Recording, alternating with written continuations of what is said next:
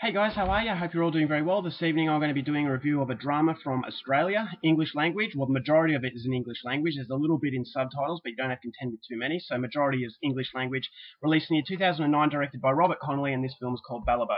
Now, Balibo is based on a real story. It features five reporters, one from New Zealand, one from England, and the rest from Australia. Now, this is on the eve of the Indonesian takeover of East Timor in 1975. So those of you who aren't brushed up on the history of that part of the world, East Timor was taken over, invaded by Indonesia, and it was a very bloody sort of takeover, and it cost many people their lives. So East Timor were trying so hard to get this the attention of the superpowers of the world to try and put a stop to it.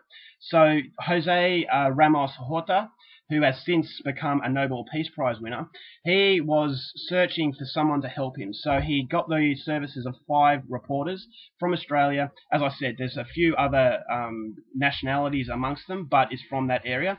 So Ramos Horta, he requests that they come over to East Timor, that they document what's going on so the world can open their eyes to it. So they were known as the Balibo Five because the last time that these reporters were seen was in the area of Balibo in East Timor. So they've just gone missing, disappeared without a trace, and this gets the attention of Roger East, who is a very well-known reporter from that time in Australia. So he's in Darwin, and Ramos Horta, he contacts him and he says he could really use him in the news agency in East Timor so that he could produce stories detailing the atrocities that are being committed. So when Roger East gets over there, he is debriefed about what's going on, and this is where he wants to find out what happened to the Balibo Five. He's got a suspicion that they may have been murdered, but he wants to find out the truth.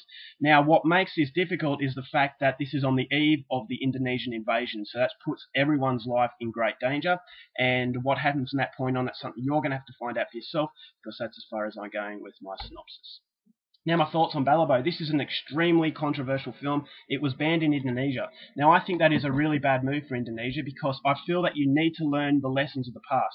And by banning this film from the Indonesian public, I think it leaves the door open for doing it again.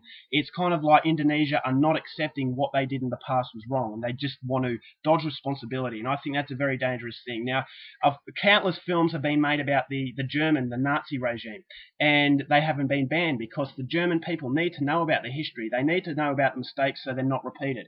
The only real mistake is one that you don't learn from. So I think that it's leaving the door open for Indonesia to do this thing again, because banning it, I feel, is dodging responsibility. If the whole of Indonesia watched this, yes, it is a bad sort of time in Indonesian history, but it's something that has been done. You can't change it, but you can make it a better sort of, you can redeem yourself through making inroads into better relations between East Timor. So I don't agree with the fact that it was banned. A lot of people absolutely hate this film. They say it's very uneducated, it's very inaccurate, and that it's just hatred towards Indonesia. I think that's missing the point. I think that's taking it too much to heart. Yes, it is a movie that shows Indonesia as the bad guys, but in this case, Indonesia were the bad guys. They invaded this country. They, killed a lot of people. And I could get hatred for this myself, but I am just saying the truth. Yes, there may have been minor creative liberties, but the overall story is very true, and that is based in fact. It's history, and it's there for all the world to see. So denying that this happened is very, very wrong. So the overall story, Indonesia did invade East Timor. You can't dispute that. Roger East existed. You can't dispute that. The Balibo Five existed. You can't dispute that.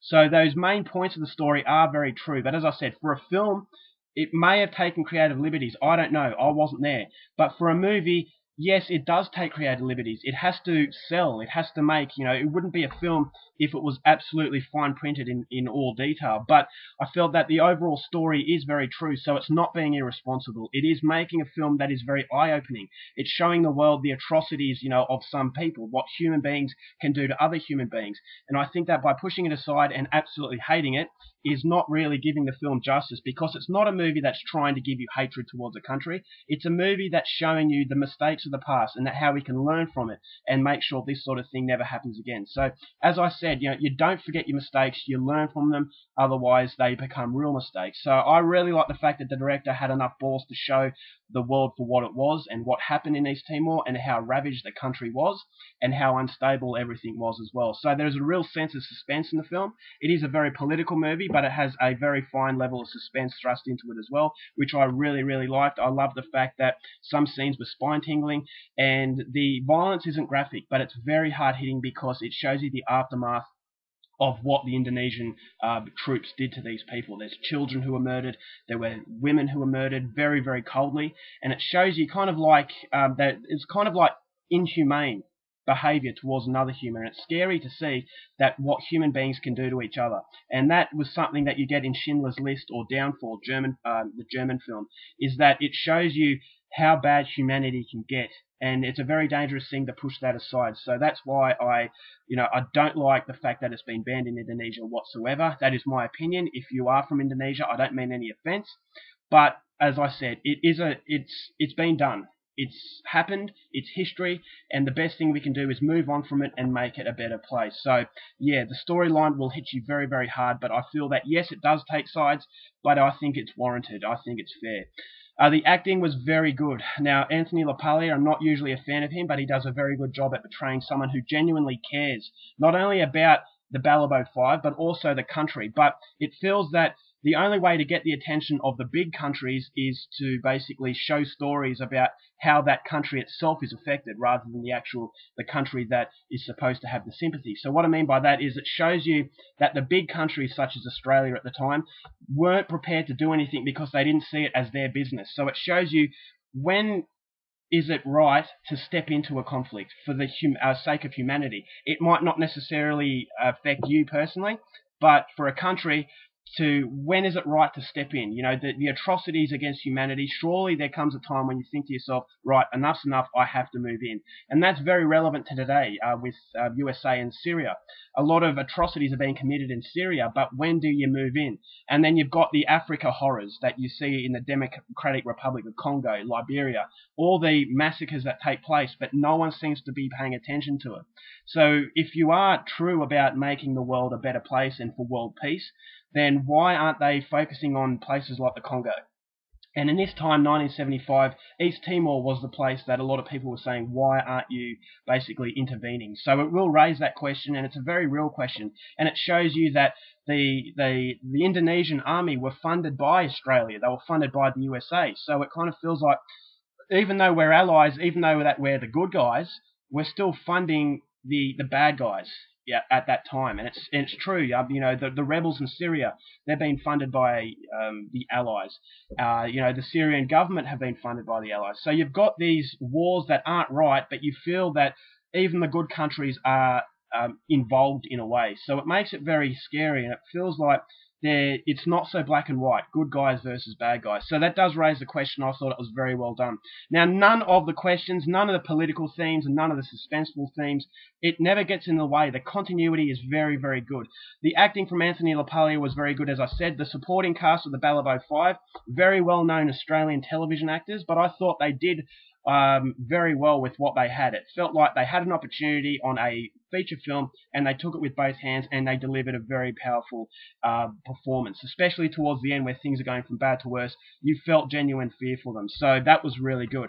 And then you've got the flashbacks. So the movie takes place with Roger East following what happened to the Balibo 5. So in a little part, you've got the present, and then you've got the very recent past. So it was like 3 weeks earlier. So as the movie progresses, it chops and changes between the two, and I thought the continuity was really well done because it doesn't focus too much time on the past, and it doesn't focus too much time on the present. So as the movie progresses, you're interested to see what the Balibo 5 were doing just before Roger East arrived, and then it goes to the present, and then you feel that the clues are leading up to a very thrilling climax, and that's exactly what you get. So it is a movie in the same vein as Schindler's List, Hotel Rwanda, all those movies that show you the atrocities against humanity. So very, very good movie. As I said, it's been very much hated, but I feel that it's a very important film. Cinematography was excellent, had a very authentic 1970s feeling.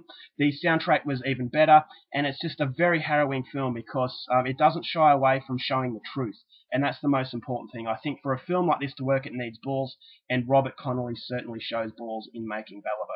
So that's, overall, I'm going to give Balibo 4 stars. It is another very good Australian film, and it shows you what we can do from this country. So 4 stars for Balibo. It's coming highly recommended. Alright guys, that's my review. Hope you enjoyed it. Till next time, keep watching movies, and I'll see you later.